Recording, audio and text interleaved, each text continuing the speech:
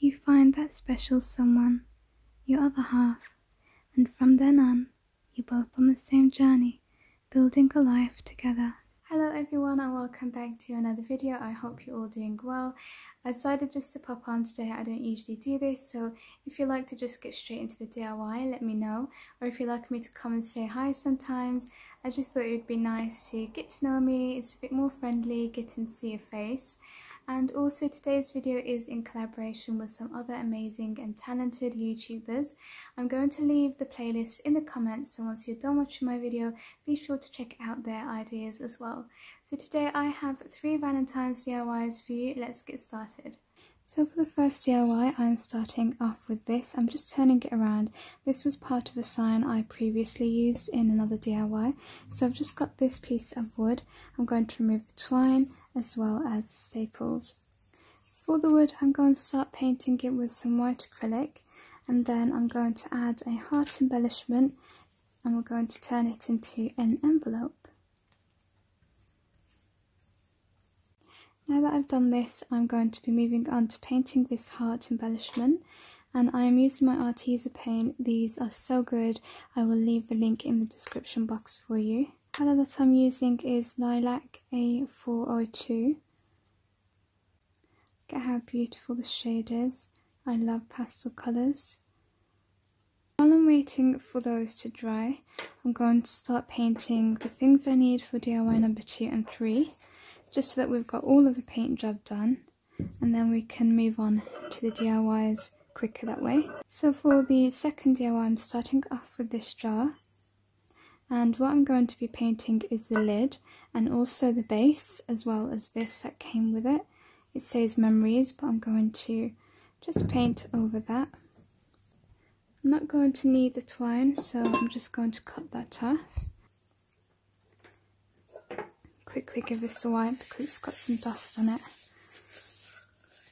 So I'm choosing to paint this white, and I'm using some of this. It's a tester pot. So I've painted the base and the lid. I'm going to let that dry, and then I'm also taking this. I'm going to paint it using the rose pink Arteza paint, and then you're going to also need one of these like pins. I can't remember what you call them. I'll probably remember after when I'm editing. That always happens. And then I'm taking a brighter pink for this little piece here. Now that's all done, the final thing you want to do is take a piece of wood. This was actually a really big piece of wood I found in the garden, and I cut it. So you've got a small round piece like this. This is for our third DIY, by the way. And I think I'm going to use the rose pink colour just to paint the base. So we're coming back to the first DIY now, and I've just made a marking with my pencil, and I'm going to just go over it with my black Sharpie pen so that we make it look like an envelope. So I'm just taking my ruler and I'm going to draw along it, and then I'm going to do the opposite side. Once you've done that, you're going to take your hot glue and apply some to the back of your heart embellishment, and then just glue it down in the centre. Now to finish up, as you can see, I have started writing PS I love you. This was something that I wasn't going to add to the DIY until I started making it and filming. I just felt like something was missing and I knew what it was, and then I just went onto my Cricut and I found a really nice font that I wanted and cut it out. So I'm just applying it now, and I usually do all of this by hand, so you can do that as well if you want, or you can print it out onto some paper and cut it out and just stick it on. Now we're done with our first DIY, so let's move on to the second. Moving on to the gumball machine DIY, which I think is going to be my favourite.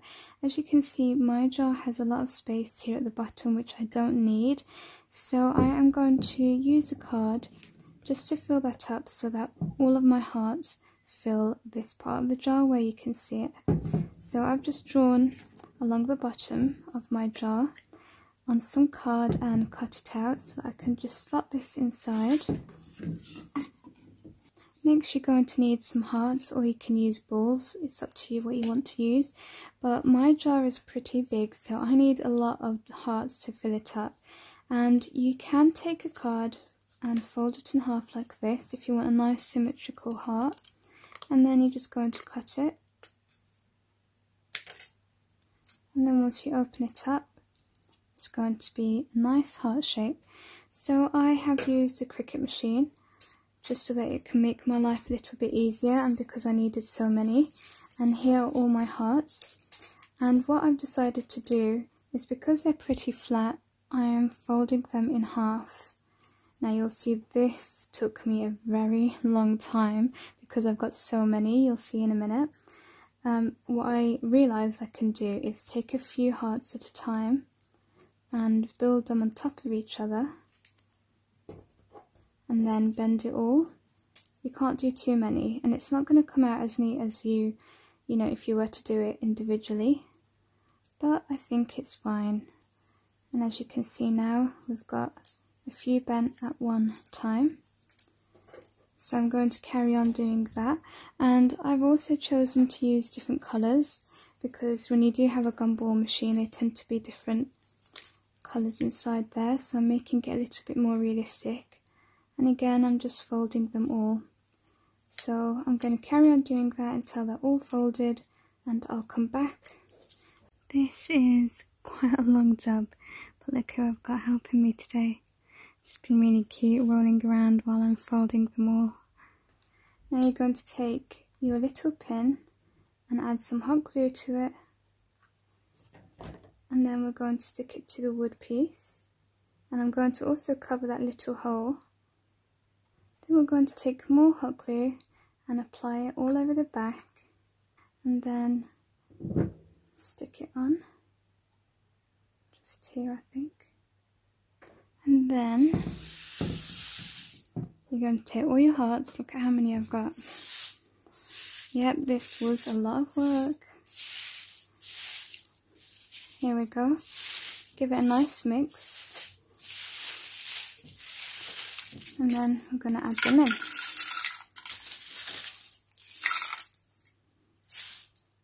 I think I'm going to need even more than this.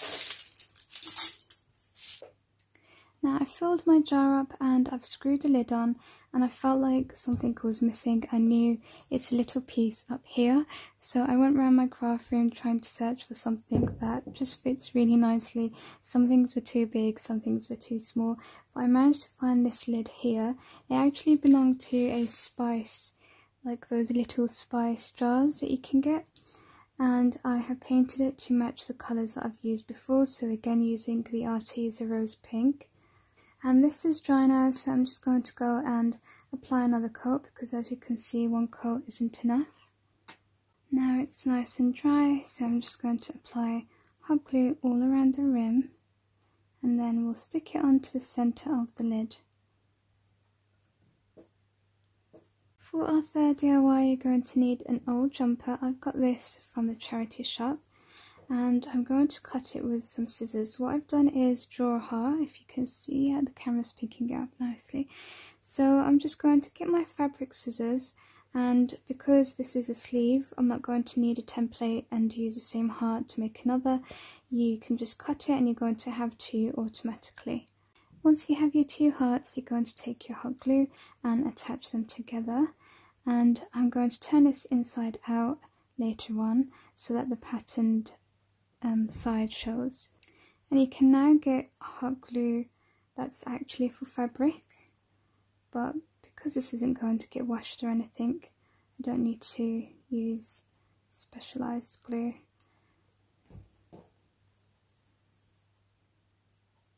I almost forgot to mention, don't glue it all the way, because you want to slip your fingers in and turn it the other way now. And then we're also going to stuff this. I'm going to use some toy stuffing. Now I've got it all stuffed, there's a toy stuffing inside. I'm just going to take more hot glue and finish gluing it all together. I've got this stick from my garden, and I'm just going to cut it with my pliers so that it's nice and straight. That was tougher than I thought. And I've also sanded it so it's really nice and smooth. And now we're going to add it to the bottom. I've got a little opening here, and we're going to add some hot glue so that it's nice and secure. We're going to add a lot of hot glue to the top. Be very careful with your fingers. And then we're just going to secure it by adding more hot glue to both sides of the heart. And now I brought back the wood that I painted earlier, and I've got a matching bow in the same colour of the paint, and I'm going to add it to the heart, not right at the bottom here, so that some of the white can be seen. I'm just going to sand the bottom now so it's nice and even, and then it will be easier to stick down onto our surface. I just took my scissors and I've made a hole in the centre of the wood just so that it can stick in nicely. Might need to make that a little bit bigger because I don't think the hot glue will be enough, so just so that it's extra secure, I'm doing this.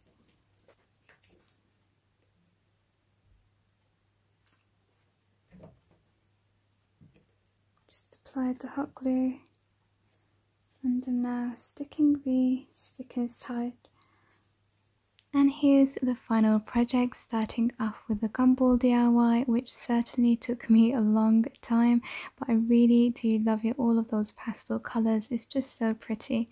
And here's the PS I love you letter. I really do like this as well, and it reminds me of one of my favourite books I read as a child or a teen, the PS I love you. They made a movie out of it as well, but I don't think I've actually watched that yet.